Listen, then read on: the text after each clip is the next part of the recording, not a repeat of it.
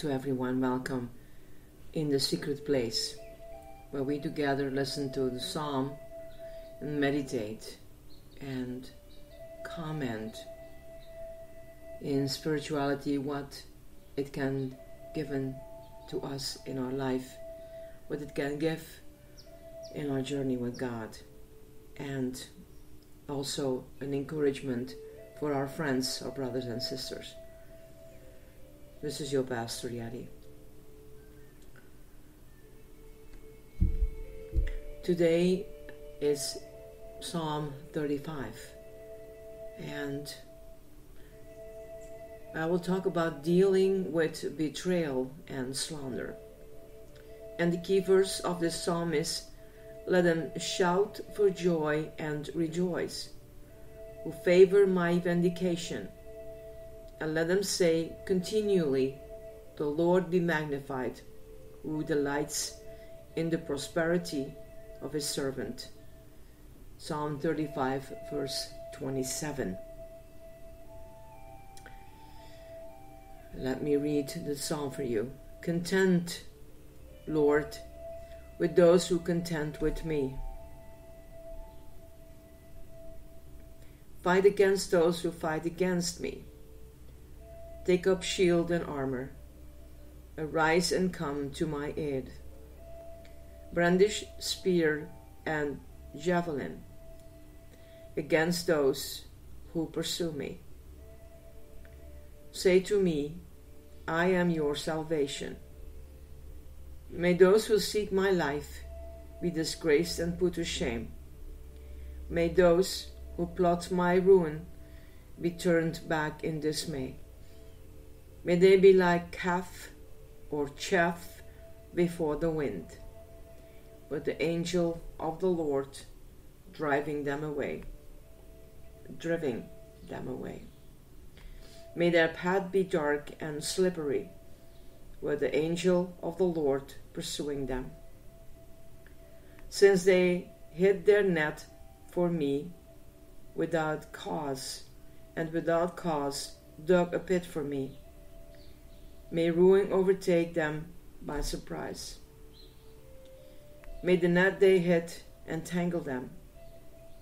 May they fall into the pit to their ruin.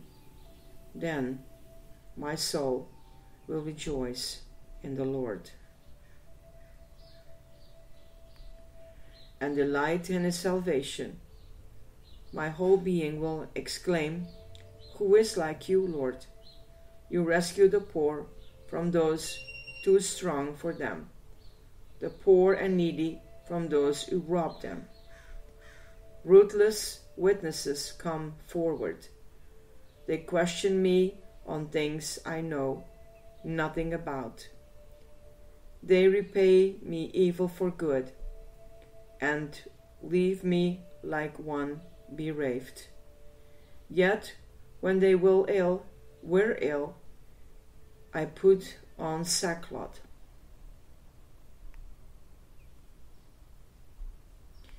And humbled myself with fasting.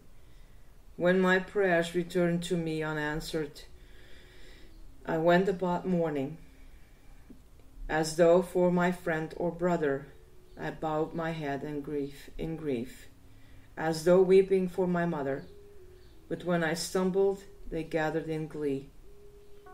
A silence gathered against me without my knowledge. They slandered me without ceasing. Like the ungodly, they maliciously mocked. They gnashed their teeth at me. How long, Lord, will you look on? Rescue me from their ravage, my precious life from these lions. I will give you thanks in the great assembly. Among throngs I will praise you. Do not let those gloat over me who are my enemies without cause. Do not let those who hate me without reason maliciously wink the eye. They do not speak peacefully, but devise false accusations against those who live quietly in the land. They sneer at me and say, Aha! Aha.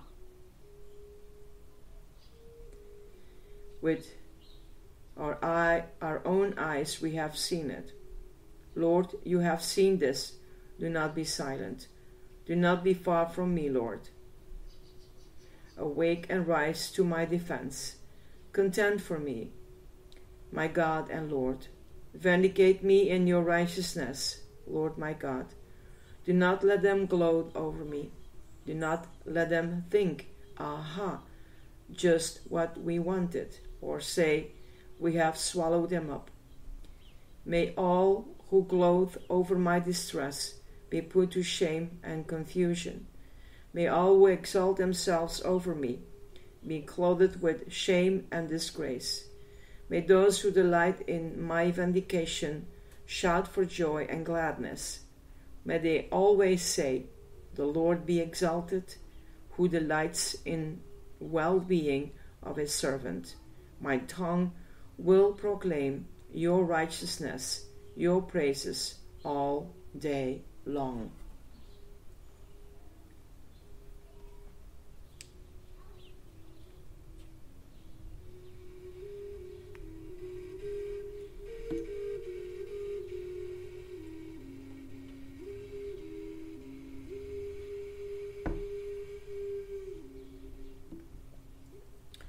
A Christian should expect opposition from the world.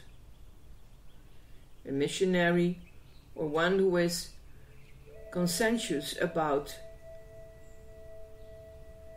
witnessing to the lost should expect to be maligned and ridiculed or ridiculed. My greatest disillusionment, however, has been the opposition and conflict among those who know and serve the Lord. The greatest hurt has come from the betrayal of a colleague or being maligned by those who had given a pretenses of friendship and support. I have readily identified with the psalmist in reacting against those who humiliated and devised evil against me.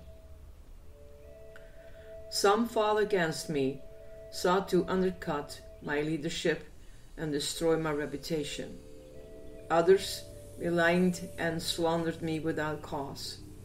They rejoiced when I stumbled and devised deceitful words, spreading malicious rumors and digging a pit to entrap me.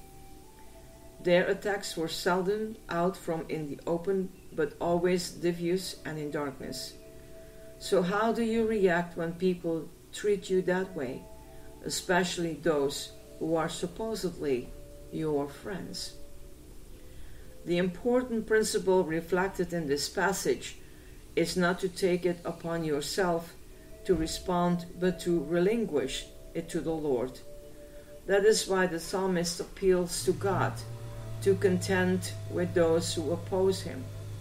He asks God to rise up against those who pursue him and cause them to be ashamed and dishonored. Let them be caught in their own trap. Often it seems that the Lord is unconcerned. The attacks and the afflictions continue until we cry out, Lord, how long will you look on? Rescue my soul from their ravage. But notice several guides relative to our own attitude and responses. We are to humble ourselves and subject ourselves to God's judgment, confidence He will vindicate us according to our righteousness, and therefore be sure to stand for that which is right and walk in integrity, rather than reacting in kind. We are to pray for those who abuse us if they were our friend or brother or sister. Lift them to the Lord and ask Him to bless them and change their hearts. We are to recognize that God will exercise judgment and bring vindication not for our sake, but for the sake of justice, and that he might receive the praise. We are to believe that God does not want us to experience distress and be victimized by those who slander and humiliate us in order to magnify themselves. But he delights in our prosperity, that he might be magnified in our deliverance. Job 4:6 says, "Is not your fear of God your confidence, and the integrity of your ways your hope?" Even in the midst of personal attacks, betrayal of friends, and being the object of slanderous gossip, we are to praise the Lord and declare his righteousness. Pray with me. Lord, in the midst of criticism and personal attacks, help us not to respond in anger and counter-attacks, but with grace. You have said, "Vindication is mine." Help us to leave it with you and praise you, even in times of pain and rejection. And believe me, my brothers and sisters and dear friends, it works. As I said in the beginning, I've been there. And it's very painful if it comes from the side of Christianity. So, watch your heart. Guard your heart. Guard your words. Guard your eyes. And guard your mind.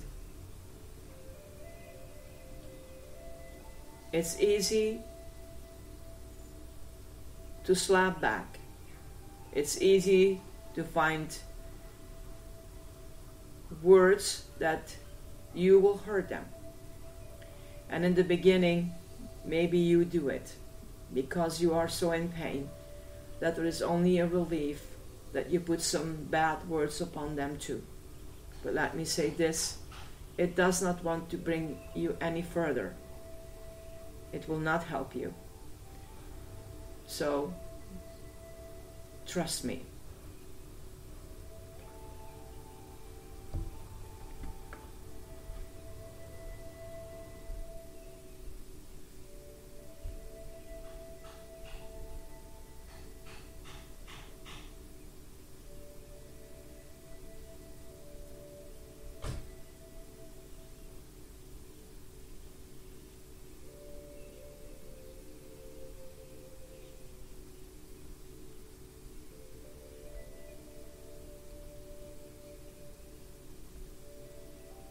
Let me bless you and give you strength and guidance by the Holy Spirit. The Lord bless you and keep you. The Lord make his face shine upon you and be gracious to you. The Lord lift up his countenance upon you and give you peace. In Jesus' name. Go with God. Go under the guidance of the Holy Spirit. The Spirit will reveal, the Spirit will encourage, and the Spirit will heal. God bless. I wish you a good day, a very experienced day. Bye-bye. And God bless.